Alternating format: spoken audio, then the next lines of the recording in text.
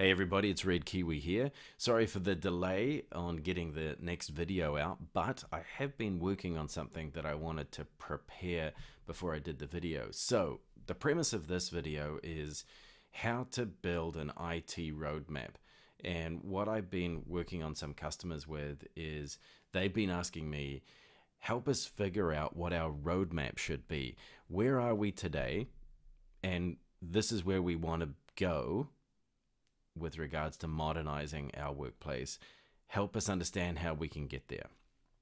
So we actually released a tool that you can get access to yourself. If you go to transform.microsoft.com, there is a tool down here called the IT Roadmap Lite.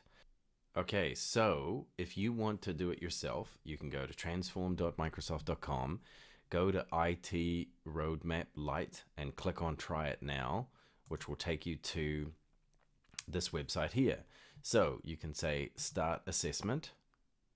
So then you'll be presented with a set of areas that you want to focus on. So let's select identity, PC deployment, communications, meetings, etc. So you can click on the different areas and then you say Get Started. Okay, so this is how it works. So at the top, you've got the service level. So these are the blue boxes that you just clicked on. So if you click that drop down, these are all the areas that you're going to be assessing yourself. Then within each service level, there are these tabs. So in terms of identity, there's access management, there's identity, there's governance and compliance. So what you do is you go through these questions here. Let's look at level 2. Do you have multi-factor authentication required for all admin accounts? So if it's red, that means no, we don't have it and we need it. Yes, we have it. No, we don't have it, but it's not a priority. We don't need it.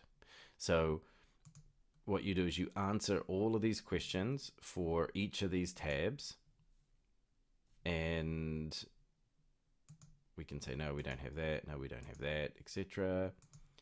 And then what you can do is you can drag this future level out to where you want to be. So let's say that we do want to be level 4, so it'll automatically select those as red. Then you will go through each of these tabs, answering the questions, and then you go through each of these service areas. One thing to highlight is that this current level is based at the service level. So for example, if that was to go to, for you to get that to level 2, you would need to satisfy level 2 requirements across all of these tabs. So for example, if we select that,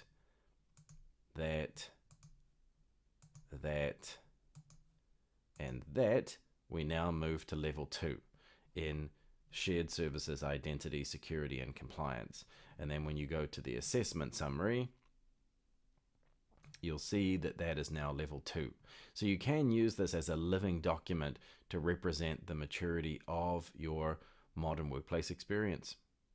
As you're selecting, I don't have it, but I need it, you'll actually notice down the bottom here that it's actually creating an action list. The nice thing I like about this tool is that these questions up here are quite technology provider agnostic. So they don't have to be Microsoft tools that are providing the solutions for that area.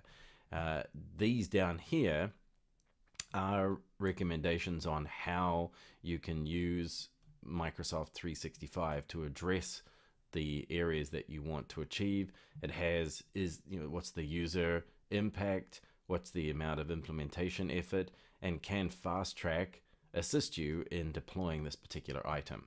So once you've finished going through each one of these and each one of these tabs, you can click an assessment summary.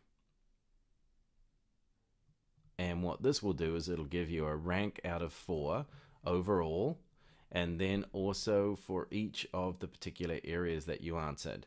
The blue or the dark bar is the level that you are at, and then the dotted blue line is where you want to be. And then down here are all of the action items of what you can do, or what you need to be able to do to achieve that. And if you expand those, the nice thing about these is that, so for one of them it said we want to be able to have multi-factor authentication for admins. So what's really cool about this is that it tells you the impact, but then there's all these links to the documentation on actually how to do that. And you can try it, you can do it yourself, or you can get a Microsoft partner or Microsoft Consulting Services to sort of help you do that if you need it. But it is a really great tool of assessing where you're at and where you're going to go to. And then you can click on View Your IT Roadmap. And then what this will do is it will create a Word document.